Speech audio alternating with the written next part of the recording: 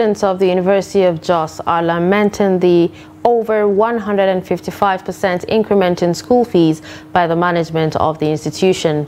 The university management had on Saturday released a new school fee schedule for fresh and returning students, a development that many parents and students say is uncalled for. Adam Musa completes the report. The approved new charges for the 2022 academic session indicates that fresh students will pay 213,000 naira, while returning students will pay 160,000 naira. Last session, both fresh and returning students pay 45,000 naira each. However, the students say the new charges are too high for parents considering the economic hardship in the country. Because the increment is very high, in the sense that a lot of us cannot accommodate such.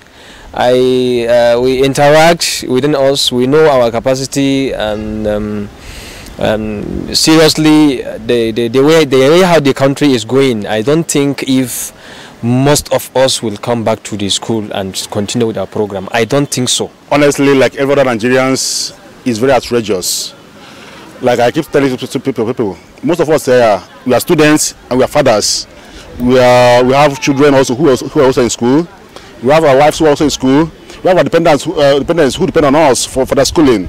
So now increasing the school fees to this kind of amount is so outrageous. I have heard that University of Jos have increased their school fees, and it's not nice at all, because some people are coming here because they cannot afford private university. Are they trying to compare themselves to private universities? Some of us came here because we will not be able to afford it at all.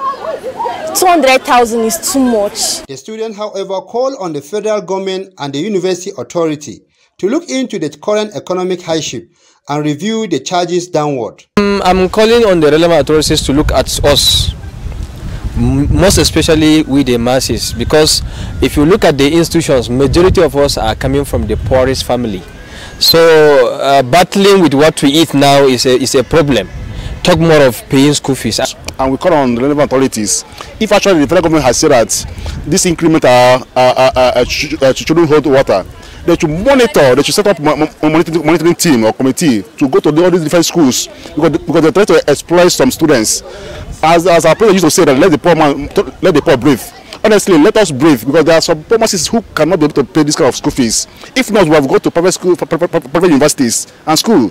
For the government to look into it and reduce the price of the school fees, because learning is not only for the rich. Even us that are poor are supposed to learn. President Bola Tinubu had in his nationwide broadcast on Monday asked higher institutions, especially universities, to avoid arbitrary increment of school fees in order to ensure that students continue with their education.